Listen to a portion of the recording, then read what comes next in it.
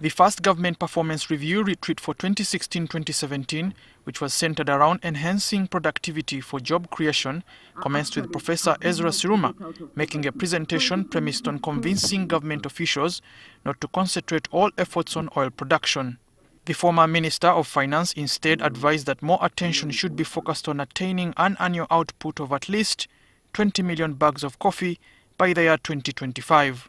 And then when oil prices collapse, you become like Venezuela. You have nothing.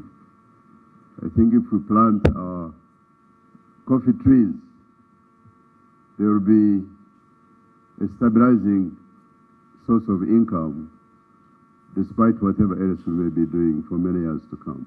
The question is whether we are taking keen interest to know whether the seedlings which are being provided are quality.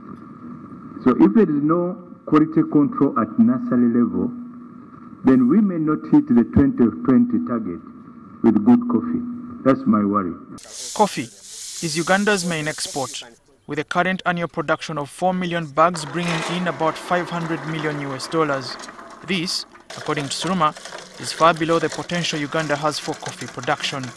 Away from coffee production, Suruma said the health and education sectors had also performed poorly. But our concern was why half of the pupils in P6, after 6 years of education, not able to read and write. It's true that many of these children who are not performing well at school, one of the reasons is that parents have refused stubbornly to provide a meal to these children.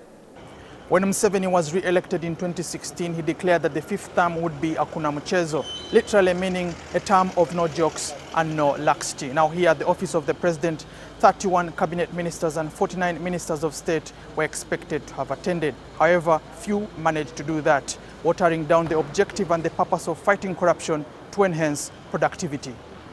The seats reserved for cabinet ministers were visibly empty as the retreat proceeded, and this drew criticism from some. In the morning when we came in, the turn-up was really embarrassing, but thank God it has come up with time. But the problem is individual government officers. Meanwhile, it was revealed that local government performance declined from 59% to 57%, with the best performing districts being Namutumba, Buyikwe, Ibanda, Mukono and Impigi, while the worst performers were Moyo, Agago, Bulisa, Bukoma Nsimbi and Kapchorwa.